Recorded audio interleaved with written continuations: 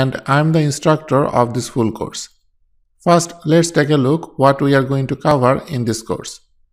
We are going to cover all advanced topics inside assembly level. We will start with assembly creation, then how to position assembly, how to create pattern for assembly component, how to take a reference from one component to another component, how to use reuse library, how to create an animation inside assembly sequence, how to simplify a large assembly, and there are many other important topics I am going to cover. Inside this course, 5.5 hour HD video tutorials available, 70 plus individual video lectures. You can access this course from mobile, TV or PC.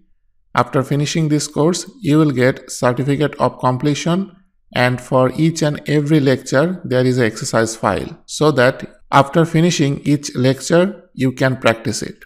If you are completely new in this Autodesk Inventor, make sure to finish the first course, which is Autodesk Inventor Essential Training. To learn more about part, assembly, drawing, you can take all advanced courses.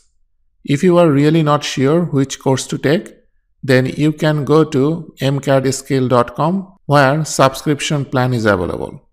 I am really excited to show you all important and essential topics in this course, so let's get started.